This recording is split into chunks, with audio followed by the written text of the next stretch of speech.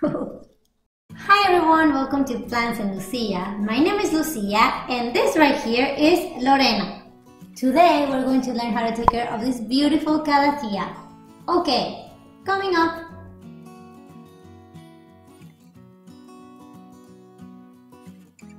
Whether you're coming back or this is your first time in my channel, thank you so much for watching.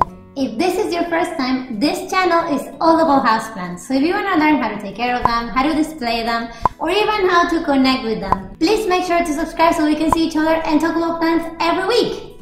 But now, let's get to the video.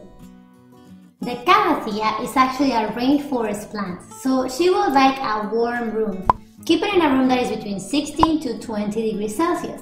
Calatheas love humidity, my friends. So a bathroom would be ideal if you provide the right amount of sunlight for her, but you can also have her outside of the bathroom and you can increase humidity in different ways. One way is to put her with other plants that are tropical plants. They actually increase the humidity when they're together, so they become friends and they help each other. The second way that you can use to increase her humidity is actually misting her leaves once a day or every 2 days. And of course, the third way to increase humidity is using a humidity tray. So you can actually put the humidity tray underneath the pot and the water will evaporate and it will raise humidity levels. When we talk about lighting, these plants actually are very happy in partially shaded rooms, and please make sure that she doesn't have any direct light because that's going to burn her leaves. So if you have a room that is a little bit on the darker side, this plant will be happy there.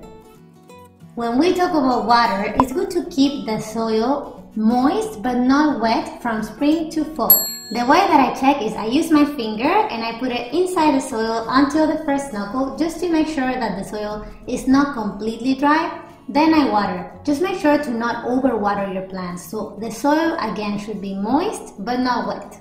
Water more sparingly in winter. So in winter what I do is I check but all the way to the second knuckle. So once I feel that the soil is almost dry, then I water. And the method that I use to make sure that the soil is moist but not wet is actually bottom watering. The bottom watering method, I love it because it actually gets the water into the roots from below. And then you can make sure that the plant is getting the water that she needs, but you're not overwatering it. Again, just to keep the soil moist but not wet, make sure that the pot drains well so the water can go out. For this plant, it is actually recommended that you use distilled, filtered, or rainwater because this plant can actually be very sensitive to chemicals in the water. The growing seasons for this plant are actually spring, summer, and fall. You don't want to fertilize her so much because actually it's damaging for her. So what it is recommended is that you fertilize it once in spring, once in summer, and once in fall.